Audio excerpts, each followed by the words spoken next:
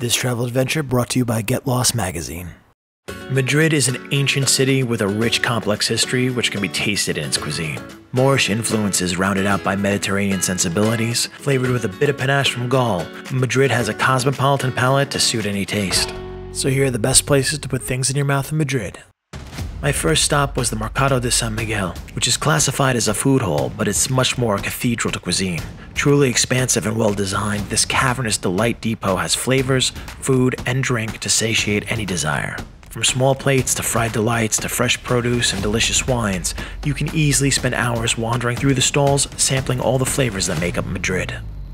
For a more entrenched experience, La Huerta de Tudela is a must, which is one of the most beautiful restaurants I have ever had the pleasure of dining in. Light, warm, and with a welcome attention to detail, La Huerta is a self-contained experience all to its own. Here, ingredients are brought fresh every morning from their local farm to make some of the brightest and flavorful dishes in all of Spain. Madrid is of course no stranger to tapas, and Casa Macareno, located in the Flor de Malasaña district, is its finest example. Locals fill the joint starting with Russian salad and finish with epic house-cured charcuterie platters that will leave you howling. For a more modern approach on tapas, La Musa will amuse you for sure. Sit al fresco in the lovely Plaza Baja and treat yourself to fresh burrata, Asian croquetas, Indonesian roasted cauliflower, camarón buns, and of course, ice-cold vermouth to wash it all down.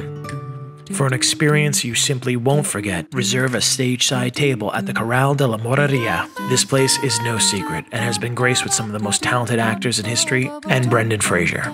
Corral's dinner service is exceptional, which it really doesn't have to be, considering they provide the absolute best flamenco dancing in the world nightly. Dancers have been picked by hand and shows rotate every week and have been since 1956. Unfortunately, I witnessed Belen Lopez perform and left my heart at the table. If you go, see if it's still there for me. Finally, if you want to have an experience you simply cannot get anywhere else, experience Botín. Honestly, this is the best suckling pig you can ever have in Spain. I agree, they make the best suckling pig I've ever had, and they should, considering they've done it for 300 years, making them the oldest restaurant in the world.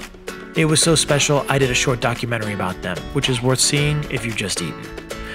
Thank you, Madrid. You are a city that fills the soul as well as the stomach like no other city in the world.